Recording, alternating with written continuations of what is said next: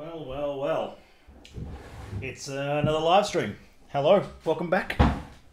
My office is currently a bit of a nightmare. So I'm trying to work out where everything sits and everything goes, and my mic cable feels like it's shorter tonight. Anyway. Where are we? Okay. Here we go.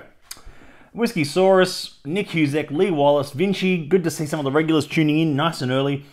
I really appreciate you tuning in, having a chat with us each night about some great things to do with whiskey, learning a few things along the way, and me answering your questions. I'm Matt Bailey, for those who don't already know me by now, the National Ambassador for the Scotch Malt Whisky Society, and I'm here at 8 o'clock most nights, not weekends at the moment, but most weeknights here at 8 PM, and then you can catch this on the story and our Instagram later on, or you can catch it on our YouTube channel, Scotch Malt Whisky Society Australia. Mr. Kareem, Mount Boy, Mads Schmoll, Adrian, Keegan, 45 Finn, Mr. Kareem, there you go, you got two shout outs. Adrian Whisky, thank you all for tuning in. So, I want to touch on a couple of things to do with peat. Peat, P-E-A-T, peat. I want to touch on the differences between types of peat, types of flavour, where peat comes from, where it's used. So, let's touch on this for a second. Peat is the pre-pubescent coal, is the decomposed earth. It's decomposed earth matter it's mossy earth matter that is cut out of the earth, turned into briquette-sized pieces, and then dried out. In the old-fashioned way of making Scotch whisky, it would have been dried out on giant stacks, and then it would have taken a few weeks of drying. These days, it's fairly commercially dried, and it goes to malting houses that do a lot of that drying action now. So it's forced dried, if you like. It changes the flavour of the peat already. For better or for worse, either way. Whiskey Man Sam, Monarch Perth, good to see you both. So, how long has... Okay, commercially produced whiskey in Scotland has been going on since 18th century. However, there was whiskey being produced in Scotland pre-18th century, but in commercial sense, I think the date generally accepted somewhere around 1715, 1720, somewhere around there. I can't remember the exact date that Glen Turret started making whiskey. They're one of the earliest distilleries, commercial distilleries, I should say. So it used to be ground by peat used to be far more commonly used in mainland distilleries, and you've got to remember most peat comes from the mainland in Scotland. A lot of it is in Islay, and there's that misconception that Islay whiskey is always peated, so therefore the peat must come from Islay. Both those statements are incorrect. Not all Islay whiskey is peated. In fact, a lot of it is unpeated. A lot of Kalila, a lot of Bunnahabhain, and other distilleries, I'm sure off the top of my head, Bruichladdich, Kalila, and Bunnahabhain, I know do regular unpeated runs. In fact, in many cases, especially distilleries like Bruichladdich, the bulk of their output is unpeated. I can't remember for the other two off the top of my head.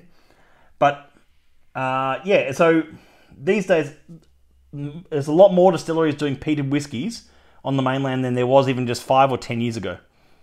And one of the reasons for that is the popularity of peated whiskies coming back. More people are into their peated whiskey. They like that smoky, iodine-y, peaty flavour. Whiskey Girl Collection, good to see you again. We missed you at the Christmas party this last year, Whiskey Girl Collection. Whiskey Steens, good to see you. Malia Barry, Whiskey Zach. Felicia, good to see you. Some Ryan Guy, good to see you. Look, everyone's tuning in. That's great. 8 PM. I'm here. So, I'm talking a bit about peat, so you can rewind and watch that if you want, but I'm talking about how it was, for many years it was used, for a long time it was used in Scotland as a fuel source for keeping houses warm. That's how people kept warm. You'd light peat in your fireplace. It was an even burning, clean way of keeping warm. It's less commonly used in Scottish homes and whatnot these days because it's much more access to gas and wood and fire and whatnot. However, access to fire, God, I've had a long day. But in that being said, it's still being used obviously quite commercially in Scotch whisky production for malting the barley. So it's the first stage. I want to talk about that for a second. It's the first stage of malting the barley. The peat is introduced. It halts the germination. And it roasts the barley and gives it a smoky flavour. If you're not using peat, you might be a distillery like Glengoyne that uses, I believe, I'll have to get back to you on that, wood smoke. I think they burn wood. but I don't think it's not peat. They don't use any peat at Glengoyne. But every other distillery in Scotland uses an element of peat in the malting of their barley, whether it be by specification or whether it be made by themselves. And yeah, there you go. There's very few distilleries, by the way, in Scotland that actually malt their own barley. Most of them use commercial malters these days, and they set it to a specification that is for their product. So there are some distilleries like Benriach, Springbank, Highland Park, Lefroy, a few distilleries that Kilhoman that malt their own barley, do a little bit, and no distillery in Scotland does 100% of their output malted barley, by the way. Like, I think Lefroy's is like 10%. I think Bruichladdich, I think, is something like, if I remember from the tour correctly, 30 or 35%. It's just not economical to do it all yourself. But some distilleries are trying to get to a higher number. Some only malt to, I think, 5% of their output is their own malted barley that they do on site, like Benriach, I think. And it's usually integrated into their own releases. Or in Springbank's case, you often see things like, actually, I think Springbank. Oh God, I should learn more about this stuff before I talk about it. But I'm just I'm scrolling back here. But I think Springbank do almost, if not all, their own malted barley. But then there's some distilleries that use local barley as well, and they'll often have that as a point of difference on their releases. Our Hands Sally Sable Scotch Star. Look at this full house tonight.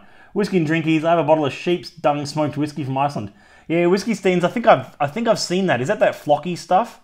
Is it a flocky or is it something else? Either way, I did not enjoy it. I'll be honest with you. Nick Husek, is Isla peat different from peat in mainland Scotland? Nick, yes it is. They are different types of peat source depending on where they come from. That's a really good question, Nick. So the peat on the mainland is generally considered to be drier and is generally considered to be sort of more smoke oriented, whereas peat in Isla is generally considered to be boggier, damper, and gives it a more iodine-y character. That's not always the case, but it is often the case. So depending on which peat bog you get it from, it is organic matter. It's going to be different in different places. I wouldn't say that Isla peat is radically different from mainland peat. It is different. Just as peat from Australian peat is different from Scottish peat quite substantially, but that's quite a different climate. Yes, we do have some peat bogs. It's in Tasmania. I'm sure other places in Australia. Yeah, and it's not commonly used in Australia either. That's why there's not too many. I mean, it doesn't make sense to really produce too much peated whiskey in Australia, given how few peat, how little peat there is really, especially compared to Scotland, where it's considered like 30 or 35% of the of ground mass can be used for peating. Isn't it true the peated Irish whiskies are flooding this year in Australia? Marley, Barry, I'll believe that when I see it. I don't think we're going to see a flood of it. People have been talking about an Irish whiskey flood for years, mind you. I think we're still on the early cusp of it. I think we're going to see a lot more Irish whiskey coming through in the next few years. But you've got to understand, so there's a few big distilleries over there already. You've got Middleton Distillery, New Jamison Distillery, etc. You've got Bushmills. You've got Cooley. So you've got a few big distilleries over there that produce a number of different brands for different products. But I don't think we're going to... And, the new Teeling Distillery is up online now, and it's all sourced stock up until now, as far as I know. I don't think we've seen any of their own product on the market yet, but sourced stock as in, like, Teeling came from Cooley, I think, from memory. Again, not really sure off the top of my head. How long does it take to come back, asks Whiskey Zach? Or is it like coal, once it's dug up, it's gone? Well, unlike coal, see, we've not run out of coal because coal keeps, well, okay, it does come back, it just takes a few million years from what I understand. I don't know what that rate is. It's faster than other Earth, but it's still, there's something like, I remember some environmental report that said there's somewhere between 11 and 12 million years worth of peat left in Scotland alone. So I think there's a few more years of whiskey drinking still to go. But anyway, I won't talk too technically tonight. But anyway, the peat is often part of the identity of a whiskey. But I like to treat peat, if you're a beer nerd at all, if anyone here is a bit of a beer nut, I like to treat peat a bit like beer makers should treat hops. In that, when you find a whiskey that's got a really nice balance of malt character, spirit character, cask influence, and peat, it can be wonderful. It's a truly wonderful whiskey, and there's a balance and a syrupiness to it, and a full flavored, smoky adventure to be had. But just like some whiskeys can be overly peated, in my opinion. You can get these whiskeys that proudly exclaim that they've got 200 ppm, 300 ppm, things like that, parts per million. I should identify there, of peating levels and of peat measurement in the barley or in the spirit or at the cut. And I think that you get to this point where these whiskies, some of these really hugely peated ones, commercially available ones, I should say, they end up being over the top.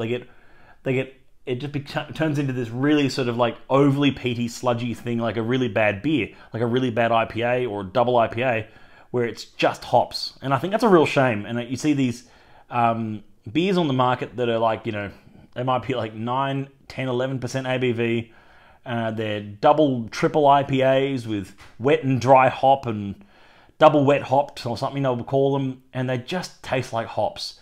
And it's a certain flavour that hops has, there's a certain flavour that peat has, and I think you can overdo it and you lose balance. You lose any structural integrity, and you lose any sort of niceties in the spirit that you were looking for. Let me grab some of these comments. Jeremy Donay, it's been a while. Hope you're well, mate. Great Beyond Coburg joined. I hear that Great Beyond Coburg have some really have all the wrong beers. I'm kidding. It's a great little bottle shop. A friend of mine runs. Ryan, big shout out. You're doing great work up in Coburg in Melbourne there. Worth checking out. That's all good. And where's my bloody glassware? Like hops. Here. Yeah. With those big peaty hop bomb things like the Emperor often has no clothes. Yes, that's a really good comment. It's like, they're these like peat is to whiskey what hops is to beer. It's like it just turns into this sort of like, oh, I got really excited about 300 ppm, and it's just like, there's no balance to the spirit at all. And I'll be completely honest. If I'm going to name one, I'd say that I'm a huge fan of Brooklady, as many of my friends and followers will know. I think it's a fantastic distillery. I think they make a marvellous whiskey. I think Port Charlotte runs that they do, which is their heavily peated run of Port Charlotte, which is, I think, peated to 45 parts per million, 40 to 45, which is the same as most Islay distilleries, Ardbeg, Lagavulin, etc. I think that's fantastic whiskey as well. I just think that Octomore's all a bit marketing gimmick and over the top, and it's the triple IPA of whiskies. If you like that kind of thing, you do you. I just find for me it's a little bit one-dimensional. And American Oak is to Australian Shiraz 1995, 2010. Yeah. No, I wouldn't agree with that. I think American Oak is actually should be the future of whiskey in many ways. But yeah, look, I'm not talking casks too much tonight. That's a topic for another night. No, now what I've got in front of me here are two peated whiskies, deliberately from very different distilleries and very different styles of peat. And I was going to just pour a little nose of each and talk a little bit about each one. One of them I think is going to be out soon. This is a new release for us. I don't know the date we're going to be releasing this, but I'll announce it when we do, don't worry. It's called 135.15, Back to the Future. I think the panel are having a bit of fun this day. It's in the heavily peated category, that one there, Back to the Future. And then we've got a 29.233 Permeating Sweet Smoke. This one came out a long time ago, 2-3 years ago, I should say. This is a 20-year-old whiskey from Distillery 29. A friend very graciously left a bottle of this behind for me. So let's have I'm just going to pour a tiny bit of each. It's just really a nose and taste comparison here. I'll put the 29 on my left. Should be your left as well, actually. I can't. Anyway. And a tiny bit of 135. Now, you'll notice, first of all, I mean, yes, one is an 8-year-old heavily peated. One is a 20-year-old peated. And they're both very different whiskeys. I'll move that jug so you can see what's going on here. Make sure that's in frame a bit there. Okay. I'll put them there. It makes a bit more sense. So one is actually quite a little bit darker. The 21 is a bit darker. We don't use any artificial colour in Society whiskies. Single cask, of course, of both of them. I'm going to nose the 29 first. See, that is a subtlety of smoke. That is a delicate, lovely, subtle smoke, that one. Very sweet, very sweet. Like, Permeating Sweet Smoke is a good name for that one. It says on the tasting note on the bottle, maple cured bacon, warm sweet smoke, yeah, and a cigar smoke to it. It's got that old cigar, that old polished cigar thing. Maple glazed ribs. Smoky maple ribs. Could have been called smoky maple ribs, this one, but it's far more subtle than smoky maple ribs. It's almost like smoky maple bacon or...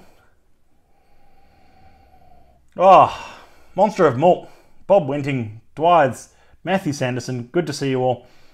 If you've just joined, we're talking about peat. Peated whiskies, smoke, peat, and having a chat about where it comes from, how it's made, some of the basics of peat, and phenols and flavours that it imparts into the barley.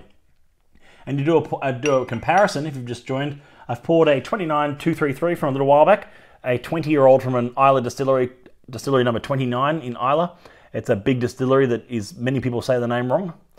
And I've poured a little dram of 135.15, a super heavily peated single cask from Distillery 135, a mainland peated whiskey. But I'm just Bob, good morning. It's never too early for a dram, right? So I've had a good nose of that 29. It's lovely. You could almost mistake it from being from a sherry cask. It's an ex-Madeira cask. There we go. Now let's Oi! That is definitely heavily peated. You don't even need to come too close to the glass on this 135. It's definitely suture. It's back to the suture indeed. Oh, man. On the nose on that one. It's pure like hospital, farmyardy, proper like bucket of tar and an old chimney. You know, they're just so different. I mean, if you're in the mood for something with a bit of style and elegance and grace, old Isla whiskey, the peat fades after a few years in a bottle.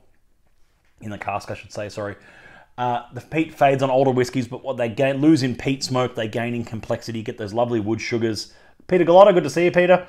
Back Jerry joined. Good to see you, Jack. Love you, Peter. Thanks, mate. Yeah. That's like honey smoky bacon, but it's not just a peat stack. Whereas back to the suture here, which is an upcoming cask for us, is it's farmyard funk and peat bricks right in your face. Ooh, the nose on both of those is just delightful. But so radically different. This is the thing about peated whiskey. They can be very different.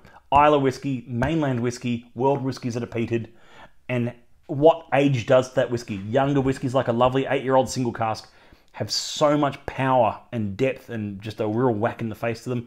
If you like younger peated whiskies, I know I certainly do. And they have this, when I drink a good peated whiskey, it's very rare that I'm looking for that kind of subtlety and like super aged character in an Isla whiskey. It's not often a profile in whiskey that I yearn for very often. I really do fall for the super heavily peated stuff when it comes to younger whiskey sometimes. But it's like I said before, it needs to have that malt balance. It needs to have a balance of wood and peat and malt and spirit character coming through. And it does. And it's just amazing to see what heavily peated whiskey from a mainland distillery can be like and how different it is. It is a drier style of peat. It's much more like, it's quite nasal. It's the kind of peat that really hits you in the back of the eyeballs.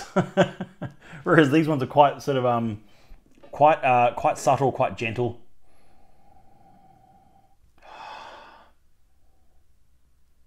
Very, very, very different indeed. So that's our little chat about peat tonight. If you've got any questions, throw them up, because this is just a chance for us to have a 20-minute chat, as I say each night, about different subjects. Some of the subjects in this first month in January, this will be I think I've almost done 20 this month already. 20th live stream, I should say, for the year. Some of these chats are a chance for us to do a bit of back to basics, talk about peat, talk about water, talk about some of the basics of whiskey production, of whiskey enjoyment, and things like that. And I'm going to talk a bit more about whiskey enjoyment as we venture into the next few weeks, especially. And I'm really looking forward to it. So let me grab some of these questions coming through. Jamie Pooh's 1985, J Herd 77. Nick Husick asks, how important is ppm for peatiness? Nick, you know what? Our cellar master Andrew wrote a great article on Whiskey and Wisdom. I think I'm going to say even a couple of years ago now, about how ppm is not a very good indicator of how peaty a whiskey is at all. Have you ever had, I bet, Nick, here's a good example for you. There's some whiskies out there which are things like, I'd say, Ardbeg 10. I think Ardbeg 10 is peated 40 parts per million. It's 40, 40. That sounds like a low number, especially with some of these heavily marketed things like Octomore that have got, 300 ppm in some cases. Is a 300 ppm whiskey 6 times peatier, 5 or 6 times peatier than a 40 ppm whiskey? No, not at all. In fact, I would even argue side by side, if the proof was brought down to a comparable level, they may be almost as peaty as each other. ppm is not an indicator of how peaty a whiskey is. It's not at all. That's, to answer your question in a nutshell, it's not. It all comes down to where was that ppm measured? Where was the measurement point? Was it at the cut of the peat, or was it at the spirit still, or was it at the finished product? Because all three numbers are going to be very different. So therefore, the actual ppm number, they're just going to pick the highest one because it looks better. We don't print ppms in the bottles. We print either lightly peated, or heavily peated in the flavor profile, or oily and coastal. Oily and coastal drams have a bit of peat in them. Yeah. So. Let me go some of these other questions. How would you compare Australian peat to Scottish peat? Australian peat is very. I've tasted some great Australian whiskies that have been peated whiskies, and they include especially some larks in the last few years, and they're very what's the word for it? They're very boisterous. Like a lot of Australian beers are quite big and boisterous. A lot of maybe not so much beers. I mean more and more craft beers are. A lot of Australian red wines are big and boisterous, as you know, big spicy Shirazes that we love in this climate. And the same for Australian peated whiskies. I find them mostly to be quite sort of big, boisterous peated whiskies. There are some exceptions to that rule, I'll say, however, and that thing comes down to more timing cask and type of cask that they've been using, which has mellowed them out a bit more, and that'd be the likes of Bakery Hill and a few other Aussie distilleries that I think do great peated whiskies as well for local scene whiskies. So they're very different, but generally it's quite a Australian peat I find to be quite in your face, quite aggressive, a bit like Australian red wines. They're very comparable. It's the Australian palate in a way. It's what people like. They like those big, bold flavors, which is why things like French and Italian wines don't sell very well in Australia compared to Aussie wines. It's also, it comes down to, having access to great local wine. Why would you need to buy French wine kind of argument? But it's still that sort of thing, like it's, I still think that there's a lot to be said about great subtlety, great nuance in a whiskey or a wine in that case, that is often lost in some of these Australian peated whiskies. But there's also, like I said, not really enough peat to. We don't have that sort of that culture around peated whiskey. That peated whiskey seems to warm you up a bit more than normal whiskey. I think in some cases. So with the warm climate that Australia is, it seems a bit sort of redundant. Whiskey Steens asks, your opinion on smoky cokies. He's wondering what it means, But you know what? I've had some marvelous smoky cokies in my time. I was with Scott Fitzsimons. Shout out to the Oak Barrel. When we cracked open, I think it was the third release or fourth release, Port Ellen, and mixed it with normal, good old-fashioned Coca-Cola. You know what? It's a bit of fun. It's total blasphemy. And you know what? Sometimes it's just fun to have a smoky cokie. It's a classic recipe. You know what the recipe is? Ice, if you like it, in a glass or paper cup, and then put your desired amount of smoky whiskey and your desired amount of Coke on top. There you go. Whiskey and Coke. Make it fancy. Actually, one of my favorite ones, if I'm being a bit no, I don't know what the word is for that. Anyway, one of my favorite ones was one of my own. There you go. We created this one-off cocktail each night for our Archieros pop-up bar. Last 2 years we've done it, and each of those nights we had a different cocktail, and one of them was literally whiskey and Coke. One night where we mixed in a Society 66 with a wattle seed PS40 cola and a garnish. I don't think you can get much fancier than that, really. Has a new outturn been sent out yet? I think it's going out this week, Rowan. I think it's in Mailhouse already. I know it's already all locked in the bag. It's already approved. Content's all laid down for it. So I think it's on its way, Rowan. I've given away 2 previews. I've talked about Malt of the Month, which is 16.39, which is an 18-year-old deep, rich, and dried fruits cask. And I gave another preview, which was the Rolling in Fruit Blossom, the 91. That's all gone now. And there's one more preview I'm going to do, which will be, I could do tomorrow night, I think. I've got one more whiskey I want to preview, and I can see it on the other side of the camera now. that's exciting. It's an old and dignified. I'll talk about that tomorrow night, I think. Yes. What foods would you pair a peaty whiskey with? Great question, Bob. So food pairings with whiskey is a fine art. It really is, which is why we've, society's worked with numerous chefs and food scientists in doing pairings at our events before. It's been a lot of fun. We're still doing them every year.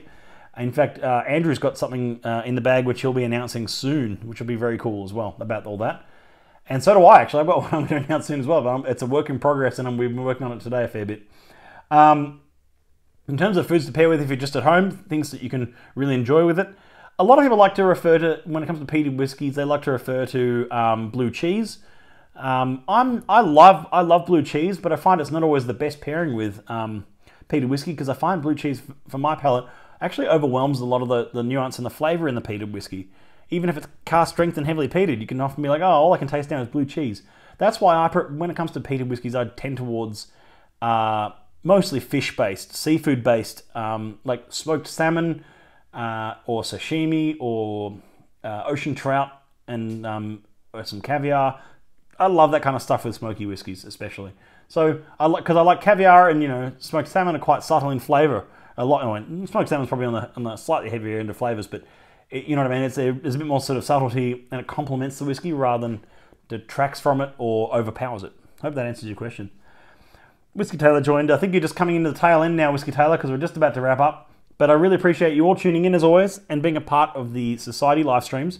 Both Andrew and I do these live streams, and both Andrew and I check the messages on here. So please always appreciate your questions. Send them through, and I love talking to you guys and taking in your great questions. Buffalo mozzarella. Yeah, that's a really good point, Matt Music MW. Buffalo mozzarella. Try Birdie Beetle chocolate. It surprised me with my whiskey chocolate matching. Okay, Birdie Beetle chocolate. That's a very specific request, but I'll look it up. So, actually, that's a good point just before I finish. Dark chocolates, like dark chocolates and peated whiskey as well. And I don't mean like 85, 90% cocoa. I mean like those just nice 55, 65% ones that are like, they've still got a lovely bit of subtlety to it, but the bitterness of the cocoa, again, doesn't overwhelm the spirit. Okay, with that said, a few quick little announcements. Outturn is the 7th of Feb this year, but of course on the 6th of Feb is our Outturn preview in Melbourne. That has sold out long ago. Melbourne members, however, put the 28th of March in your diaries now. About 4 p.m. that day on the 28th of March. It's a Saturday afternoon in Melbourne. You're going to love it. Even if you're not a Melbourne member, you might want to be in Melbourne that day, if you catch my drift. So the second announcement is Outturns on the 7th, and Archie Rose Gelato Whiskey Pairings on the 8th. Love to see you all there. I'd love to share some more whiskey with you, and I'll see you all tomorrow night. Thanks again for tuning in. Thanks for talking to me about Pete.